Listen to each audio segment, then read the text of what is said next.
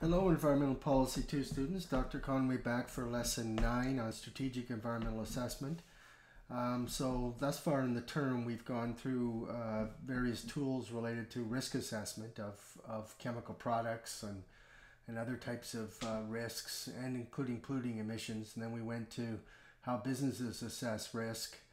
And then we went to ongoing monitoring, inventories, and management related issues as regards toxic compounds, monitoring, inventories, and so forth. And now we're kind of switching towards a discussion of policy tools, policy making tools, of which one of them is strategic environmental assessment. SEA is essentially a tool to assess the potential, type, and magnitude of negative or positive environmental effects that could occur as a direct result of a policy, a plan, or a program. Now, it's important to keep the distinction clear in your mind of what an SEA is relative to an environmental impact assessment. An SEA is a strategic assessment at the policy, plan, and program level. An environmental impact assessment deals with the physical characteristics of a project. And we'll talk about EIAs next week as another policy tool used for designing and fine-tuning policy or project developments based on their risk profile. Okay? So the whole point of an SEA is that, the assumption is that an SEA can promote sustainability by addressing the cause of environmental problems at the policy source rather than treating the symptom after the fact. So it's prevention rather than mitigation. That's the first key issue to remember when you're thinking about SEAs. It encourages consideration of environmental factors early in the decision-making process. In other words, before a policy is actually adopted, plan or program is actually adopted. It avoids sort of making a major decision, launching a whole bunch of activities into an area, and then potentially finding out afterwards that you've created a series of problems. So the SEA considers options and opportunities in the design of a policy, plan, or program before it gets launched. Okay?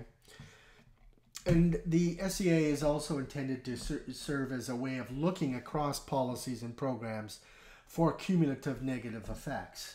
If the EIA, by the time you get to the EIA, it's focused primarily on the project, the physical characteristics of the project, and what impact it's going to have on environment, culture, and so on.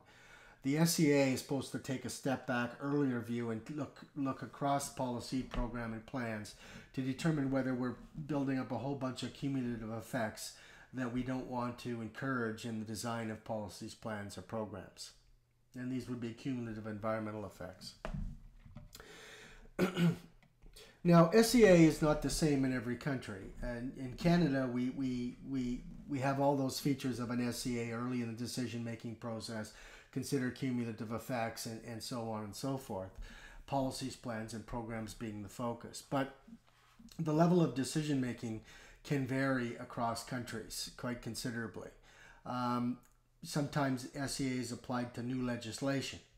In some countries. Sometimes it's only applied to regulations or policies, plans, and programs after legislation is actually being developed.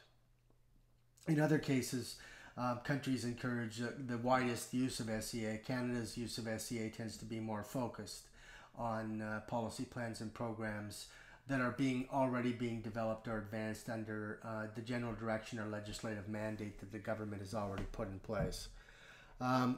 SEAs can also occur at different levels. I mean, in Canada, our SEA focuses at the policy, plan, and program design stage. In other countries, it might actually be done in context with early implementation of the policy, plan, or program. Or in other words, after a decision has already been taken to advance the initiative, and therefore it's being used to make sure that in the implementation stage, unnecessary environmental impacts are taken into account. That's not the Canadian approach. We take the approach of the SEA should be done at the policy, plan, and program design stage. Okay, scope of the issues considered also varies between countries. Canada focuses on environmental impacts, environmental opportunities or risks. In Denmark, for example, they consider that plus economic and social aspects. So in New Zealand, they consider the entire sustainability matrix: environment, economic, and social cultural. So they have a broader perspective on these things. So the general principles of SEA are the same, but the scope can vary between countries. Okay. Um, the approach, though, remains largely the same. List the objectives of the policy plan or program for the SEA, including the formal decisions that need to be taken, and identify the constraints. You know, what decisions would be not good, not advisable to take as opposed to others. Analyze existing environmental problems and protection objectives. So that's the comparison across different files to make sure we're not creating cumulative effects or creating policies, plans, and programs that are in direct conflict with other policy plans and programs in the same issue sphere. You're to consider specific options or alternatives for these for any objectives that the policy plan or program have. For example, there might be approaches that can be taken to achieve the objectives that have lesser environmental impacts or social and economic impacts if you're in one of the other countries that I mentioned. You are to identify or mitigate or compensate environmental problems, suggest alternatives, or suggest mitigation activities that could be undertaken to minimize the negative environmental effects that any policy plan or program has. And then you are to put in place, and this brings us back to our monitoring discussion of a few weeks ago, you're to establish any necessary monitoring to follow up on the initiative to ensure that the design was in fact having the intended lesser impacts on the environment. Okay. In Canada, the SEA is spelled out very clearly in the Cabinet Directive on Environmental Assessment of Policy, Plan, and Program Proposals, developed in 1990 in Canada. You can Google that, and it's a short document, so read it. And I think it's even in your readings for the week. Okay.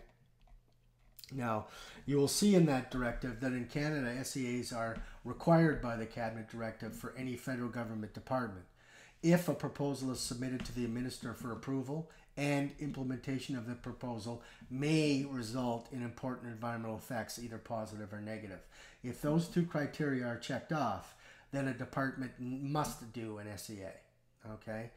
And I have some examples of an SEA. I believe I put the one I did for CETA in your readings for this week. Okay? Now, it's important for you to understand SEAs because if you work anywhere in government, most levels of government have some form of a strategic environmental assessment process in place.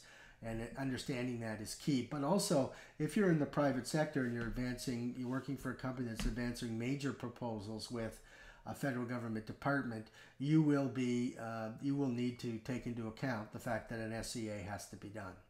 And that's quite a different matter than environmental impact assessment, which we discuss next week.